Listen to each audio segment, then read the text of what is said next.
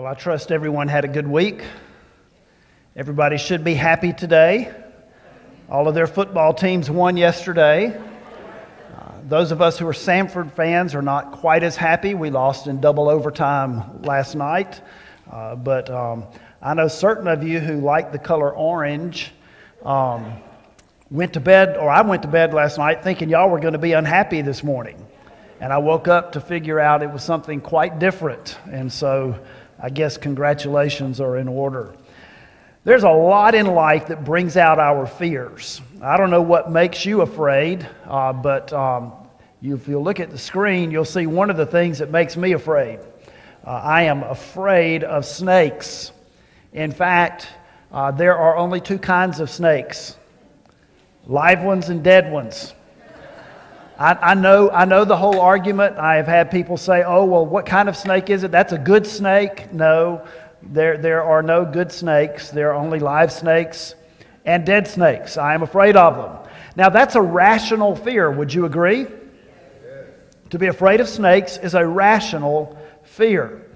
I'm also afraid of clowns. I'll let you decide if that's rational or irrational, but I am afraid of clowns. In fact, a few years ago, I was sharing lunch with some folks, and they knew that I was afraid of clowns. And as we were sitting in the restaurant, there was a whole table full of clowns on the other side of the restaurant. And I purposely, when we went in, told the lady who was seating everyone, I said, we want to sit over here, away from the clowns. And so we went and sat away from the clowns. A little bit later on, as we were going through our conversation, one of the guys who was sitting at the table with us got up, I thought, to go to the restroom. What I did not realize was that he made a stop at the table of clowns. And he got them to play a part in a prank that you see the picture of here. As they snuck up behind me, I am afraid of clowns. Later on, one of the guys who was at the table with us found yet another picture that combined my two worst fears, and I don't know if you can see that or not, but that is a clown with a snake. He put that on my Facebook page. I almost had to delete it and start over. Some of our fears are goofy at best, but you know, some of our fears are very real. We look around and we see a world that is in turmoil, and for many of us that brings fear. There are some people who go into life and they are deathly afraid of failure. I don't want to try anything for fear that I might not be successful. Others fear rejection. Some folks fear change. We don't want the world to keep changing. We want things to be like they've always been. We want at least for things to slow down. Now, I know that when we really think about that, we really don't. Any of you come this morning in a horse and buggy? Most of us came in automobiles, did we not? That's change. And our automobiles are not the same today as they were when they first were introduced. And yet we fear change. Some people fear commitments. And then there are those, and my parents fell into this category, and many of you probably do as well, who grew up during the era of the Great Depression, and there's a fear of a return to financial chaos. Change. Fear. And for some of us, fear is very, very real. Now, I want to bring this to a level of applying it not necessarily to our individual lives, although we'll come back to that, but I want to apply this to churches. Because many churches operate from a position of fear. We look around in this room, and some of you sitting there can remember when you would have to get here early to get a seat in this room. When it was full, not just on the floor level, but in the transepts and in the balconies all around us. And we look around and we see that people that we have seen in the past are no longer here, and we know that there are more and more funerals that happen all of the time, and others who leave or move away. And we fear. We fear for the future. We wonder, what will it be like? You've heard me say this before, but we have nearly 1,000 churches in the Southern Baptist Convention that close their doors every single year. 1,000 churches. In fact, even in our Birmingham Metro Baptist Association, just this past month, we closed another church. And so many of our churches fear for the future. Many of us fear for the future of our church. We fear for things in our personal lives. We fear for things with our families.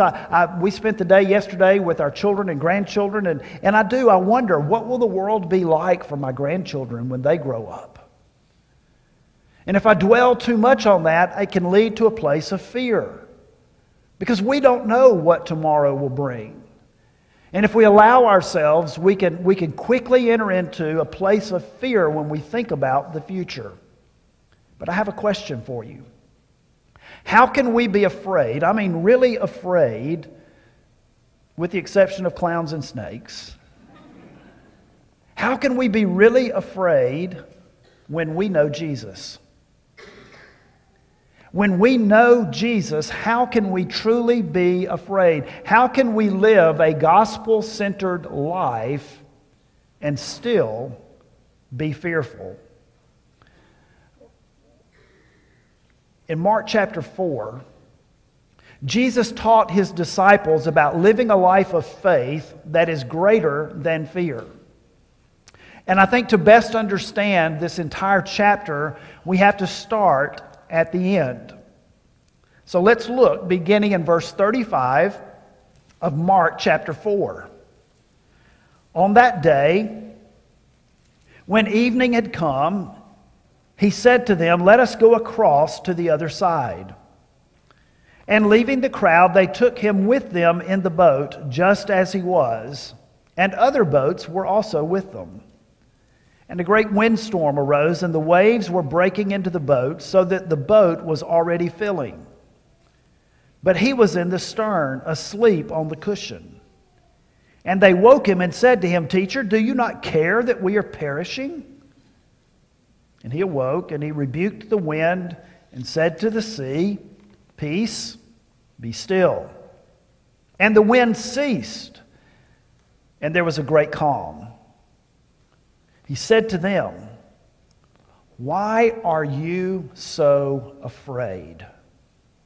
Have you still no faith?" And they were filled with great fear and said to one another, "Who then is this, that even the wind and the waves obey?"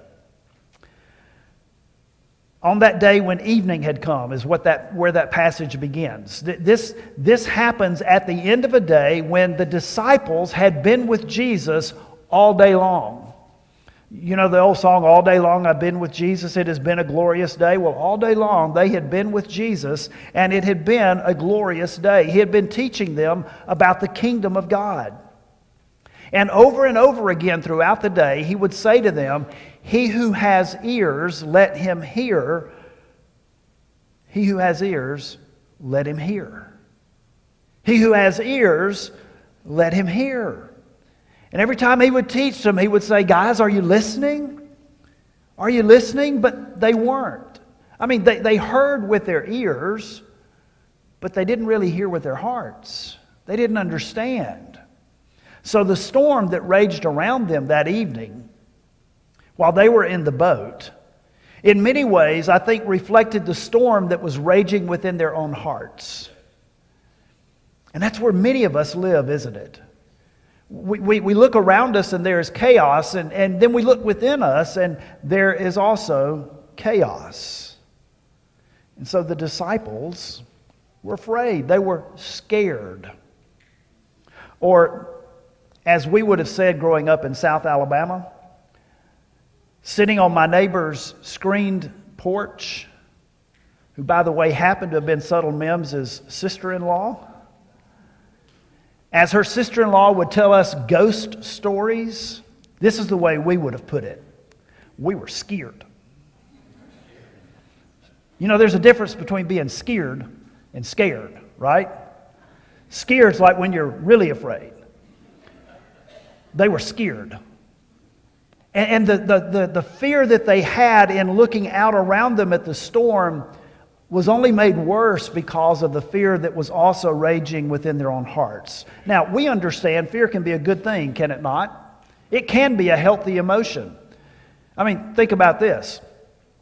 If you are afraid to touch a hot stove because you might get burned, fear is healthy. It will keep you from getting burned. But fear can also be a negative thing. If it keeps us from courageously and actively living a life of faith, living the life that God has called us to live, fear can be a terrible thing. Jesus pointed out faith is the opposite of fear. He says, why are y'all afraid? Do you still have no faith? Fear is the opposite of faith. Faith is the opposite of fear. And faith, the Scripture teaches us, comes by hearing, and hearing by what? The Word of God. Not hearing with our two ears, but hearing with our hearts. And the 4th chapter of Mark gives us this series of parables that lead us to that truth. Church, understand, the gospel-centered life is a life of faith. And it's a life of faith that is so strong, so deep, that it will overcome even our greatest fears. Maybe even our fear of snakes and clowns. These parables reveal some principles of what that faith looks like. And the first is this: you cannot give what you do not have. You cannot give what you do not have. Look back with me at the very opening parable there in chapter 4. And your Bible probably reads just like mine does, the parable of the sower. And certainly that is one way of looking at this passage. That there was a man who was sowing seed. And so we look at that and we understand that our responsibility is to sow the seed of the gospel. And it's not our responsibility where the seed falls. It's not our responsibility the condition of the soil. But this morning I want us to read this and look at it slightly differently. Not from the viewpoint of the sower, but from the viewpoint of the soil. And think of it as the soil is your heart and it's my heart. And how are we receiving the seed that is there? Again, the Scripture says, he began to teach beside the sea, and a very large crowd gathered about him, so that he got into a boat, and he sat in it on the sea. And the whole crowd was beside the sea on the land, and he was teaching them many things in parables. And in his teaching he said to them, listen, behold, a sower went out to sow, and as he sowed, some of the seed fell along the path. The birds came and devoured it. Other seed fell on rocky ground where it did not have much soil. And immediately it sprang up, since it had no depth of soil. And when the sun came, it was scorched. And since it had no root, it withered away. Other seed fell among the thorns, and the thorns grew up and choked it, and it yielded no grain. And other seeds fell into good soil, and produced grain, growing up and increasing and yielding 30-fold and 60-fold and 100-fold. And he said, he who has ears, let him hear. Faith comes by hearing, and hearing by the Word of God. And this is one of those classic examples of the way that Jesus taught. He's sitting there on the boat, again, like he was when we looked last week, and the crowds have gathered around him, and he's sitting there on the Sea of Galilee, there along the shore, and in the backdrop are some hills. And more than likely, those hills would have been farmland. And as Jesus is sitting there, I can imagine that he looks out beyond the crowd, and he says to him, he says, hey, y'all, turn around and look. See that guy up there? He's sowing seed. And he began to teach this particular parable.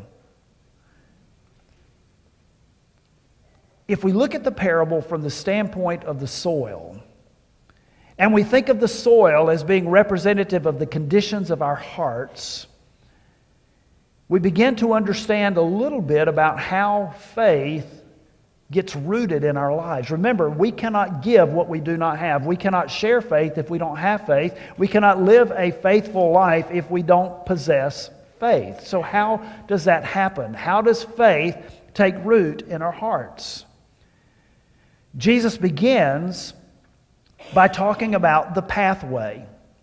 Now remember, a pathway would have been a place where people had walked over and over and over and over again. And as the farmer is sowing his seed, some of it is landing on this hardened ground that has been trampled underfoot, and it has gotten so packed down that there is no way for the seed to take root. The path represents a heart that is hardened. Now, the truth of the matter is, life happens, does it not? The truth of the matter is that we all face different things in our lives, and if we allow those things to do this, they will harden our hearts. Bitterness, disappointments, failures. But for whatever reason, a hardened heart does not hear, does not allow the gospel to take root. Then there is the rocky ground. In this analogy that Jesus is teaching in the story in the parable, the seed that lands on the ground that is rocky, it takes root, but because there are rocks in this particular soil, in this particular ground, those roots don't run deep. And so when the weather turns harsh and you get this constant change of weather conditions, the plant that springs up from the root does not take hold, and it withers and it dies. Now, if you want to take that and make an application in your life and in my life, in terms of hearing the Word of God and having a faith that grows, the rocky soil, when our hearts are rocky, it represents a faith that is shallow, a faith that maybe is just on the surface. Or maybe it's a faith that is not allowed to grow because of the rocks that are there. We all have rocks in our hearts. We all have those things that get into our lives. Maybe it's unconfessed sin. Maybe it's an attitude of bitterness towards someone else.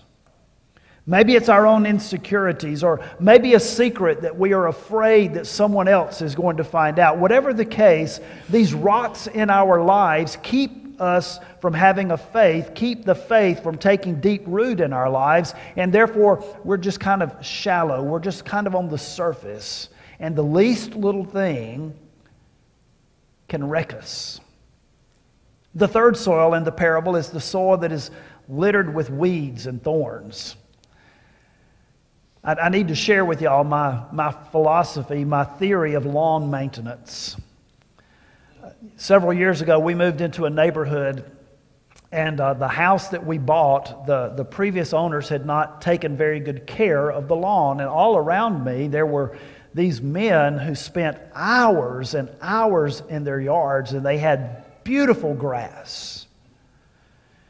And so I went to the store and I bought all kinds of chemicals, and I spent all kinds of time, and there was not a weed to be found anywhere in my yard by the time we got through the first summer. But that's all I did in my spare time, was work in that yard, making sure there were no weeds. And so years later, we moved to another house, and that yard, well, it probably had more weeds than it did grass. And I realized very quickly that was going to be a losing battle. And what I figured out was this, and this is my theory of lawn maintenance: if you keep weeds cut short enough, they look like grass from a distance.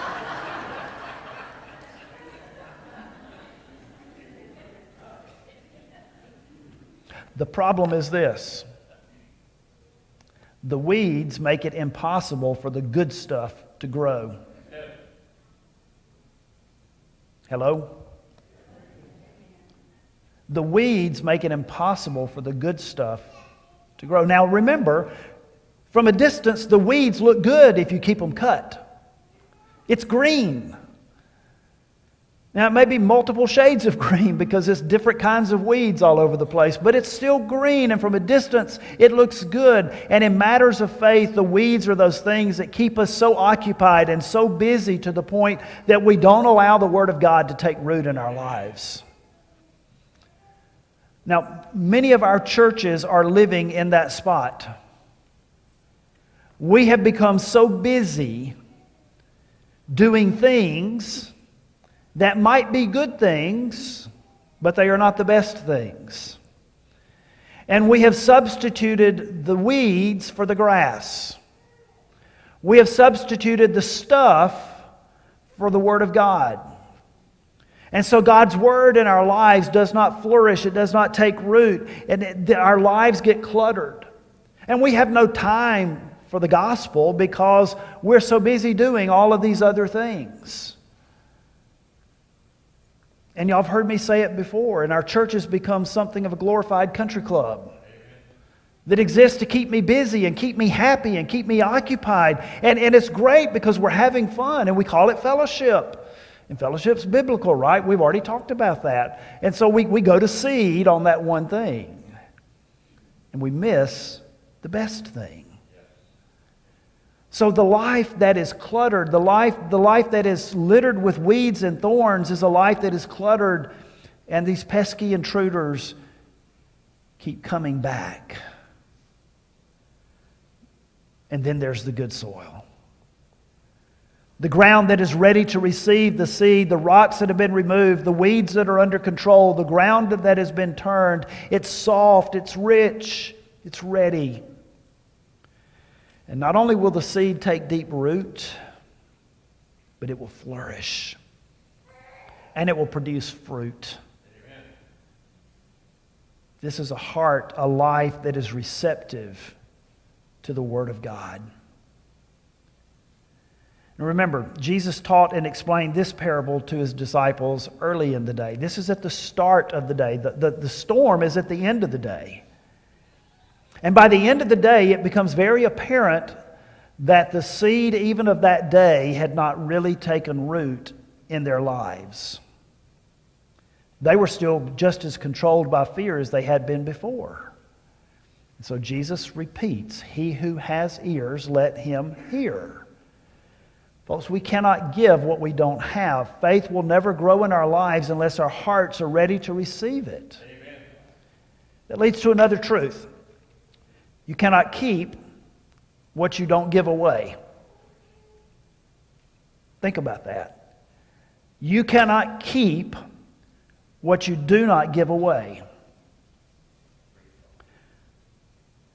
What is the fruit? What is the undeniable evidence that you and I have received the good seed and it is actually taking root and flourishing in our lives? What is the evidence of that? The evidence of that is that people who are around us will see the result. Look at verse 21, again in chapter 4. And Jesus said to them, "Is a lamp brought in to be put under a basket or under a bed and not on a stand? For nothing is hidden except to be made manifest, nor is anything secret except to come to light. If anyone again has ears to hear, let him hear." And he said to them, "Pay attention to what you hear. With the measure you use it, it will be measured to you, and still more will be added to you. For to the one who has, more will be given, and from the one who has not, even what he has will be taken away." You don't hide the light.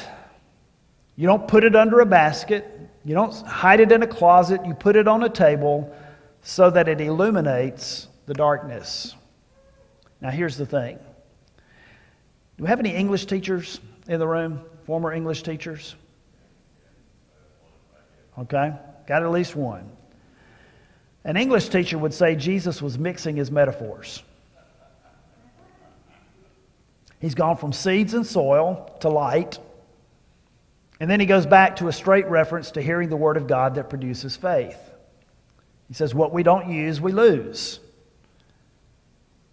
The whole point of faith, the whole point of Bible study and discipleship, the whole point of living a gospel-centered life is that we become contagious Christians. That others would see our good works and glorify our Father who is in heaven. You cannot give it away if you don't have it. That's the first point. And if you think you can just hold on to it for yourself, you will soon discover that what happens is that it fizzles and it fades. We think of lights and lamps in terms of electricity, don't we? So if you've got a lamp in your bedroom or in your den, and you get a basket large enough to go and put over that lamp, what happens? It just hides the light, does it not?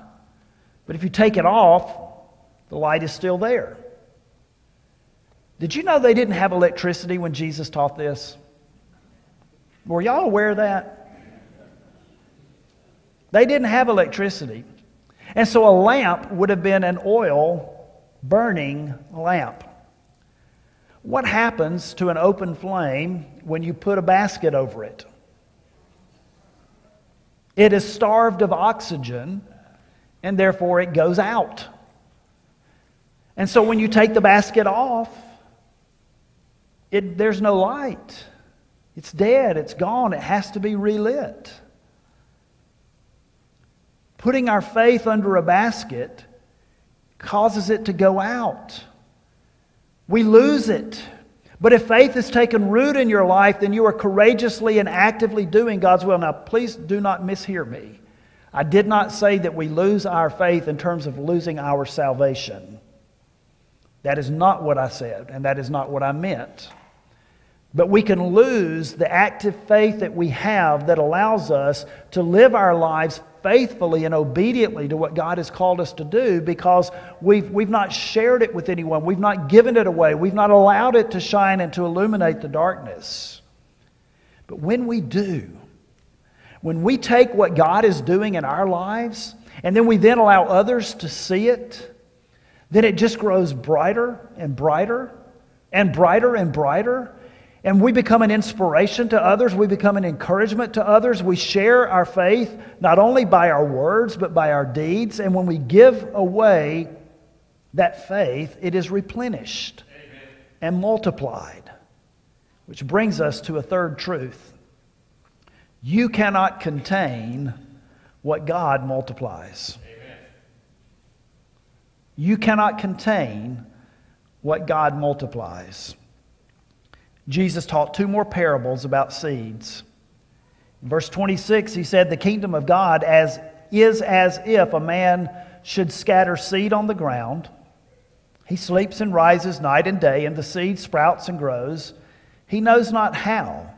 The earth produces by itself, first the blade, then the ear, then the full grain in the ear. I think there's a hymn to that effect, is there not? But when the grain is ripe, and once he puts in the sickle, because the harvest has come. And he said, with what can we compare the kingdom of God, or what parable shall we use for it? It's like a grain of mustard seed, which when sown on the ground is the smallest of all of the seeds on earth. Yet when it's sown, it grows up and becomes larger than all the garden plants and puts out large branches so that the birds of the air can make nests in its abode. With many such parables, he spoke the word to them as they were able to hear it. He did not speak to them without a parable, but privately to his own disciples he explained everything. Now, Jesus was using farming as a teachable tool, but he wasn't really teaching about farming. He's explaining how his word takes root in the believer's heart and then produces faith that reproduces faith. Some of you have already heard me make the statement that our responsibility, the whole heart of the Great Commission, is that we become disciples who make other disciples. That we so let our light shine before men that they see our good works, that we don't hide our light, that we do allow our faith to grow, and it becomes such that it becomes a contagious faith that others want to know about. And as we share that faith with others, then they become disciples, and God begins to multiply what is there. That's what Jesus is teaching in this passage about the growing seed. Amen. If we'll just do the work, God will do the work. If we'll just do what He's placed in our pathway, God will take care of the rest. Once the Word has taken root in your heart, the Holy Spirit is the one who causes it to grow. Paul called that the fruit of the Spirit. Jesus said it's like a tiny mustard seed. I don't think any of us would deny that when we came to faith in Christ, for those of us who have made that decision, the Holy Spirit was at work in our lives. The Holy Spirit brought us to a point of conviction and led us to publicly profess our faith in Jesus, to give our lives to Him. That's what Jesus was describing to Nicodemus in John chapter 3, that we don't understand how the Spirit works, but the Spirit blows, and that's how we become followers of His.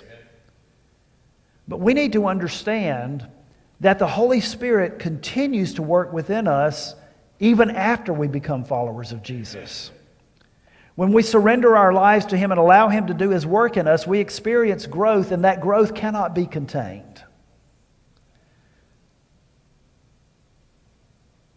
I think one of the things that many of us face is sometimes you really can't see spiritual growth. I mean, sometimes if I go out and plant a seed in the ground, at some point there's going to be the shoot and then the fruit, right? The seed, then the fruit, then the shoot, then the root. But while it's still in the root stage, you can't see it. And I think for many of us in our walk with Christ, we go through those periods and we say, well, I can't see the fruit.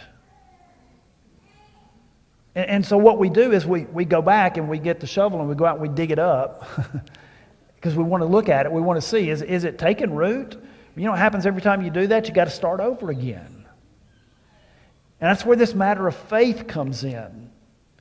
As we trust that God is doing what He's doing. That's what happened with the disciples there at the end of the chapter. They've been hearing the Word of God. Faith comes by hearing, and hearing by the Word of God. Jesus has been giving them the Word of God all day, and He's planted that seed of faith. It is beginning to take root, and then He puts them in a situation where He says, okay, I'm going to test to see how much you're learning. So they go through this test, and there is this storm, and Jesus is asleep in the stern, and they panic. How many times do we panic? How many times do we hit the fear button? We hit the panic button. We dig up the seed to see what's there. Is it actually taking place? And Jesus is saying, I told you. I told you. And He's proven it over and over and over and over again. Amen.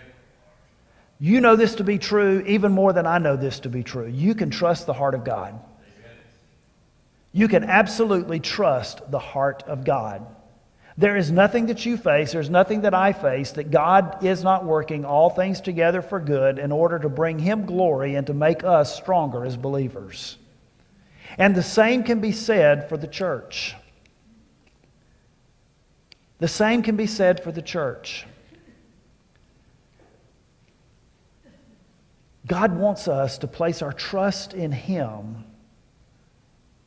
and to be obedient, not to operate out of fear, not to operate out of, well, we got to take care of what we've got because we don't want to lose what we have. God wants us to say, okay, I want you to put it on the line. Amen. Do you trust me or not? Are you willing to be obedient or not?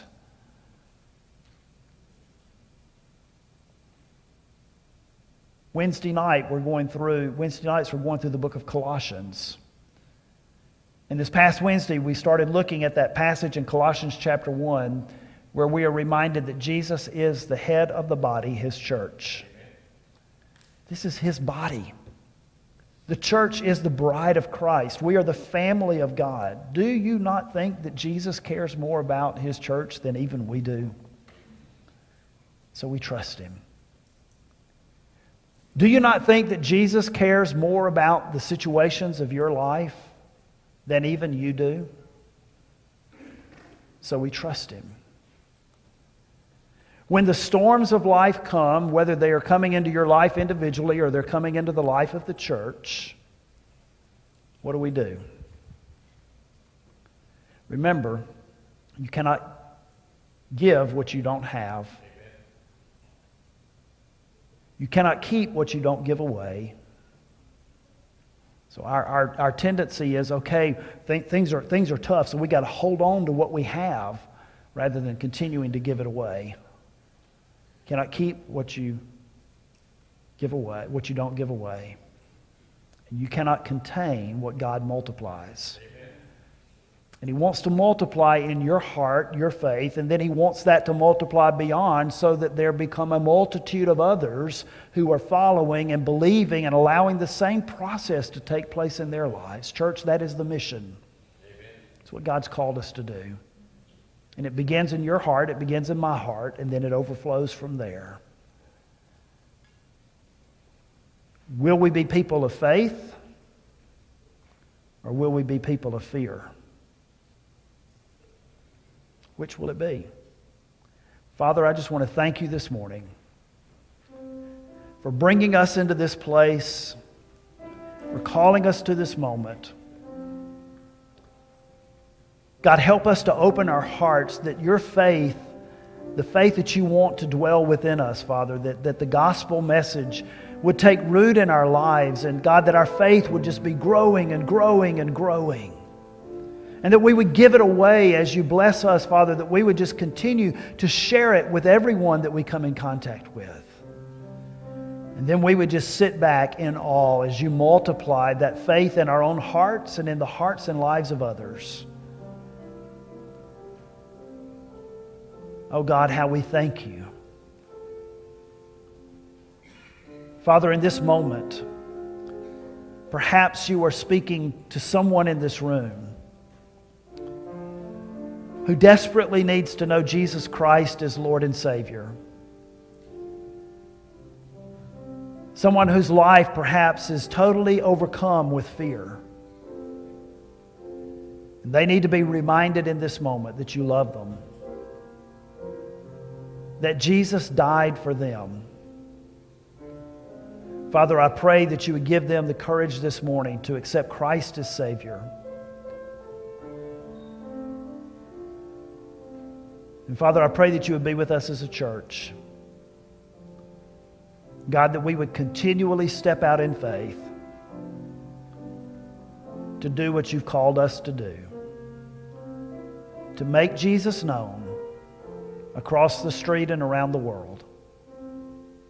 As we pray in His name, amen.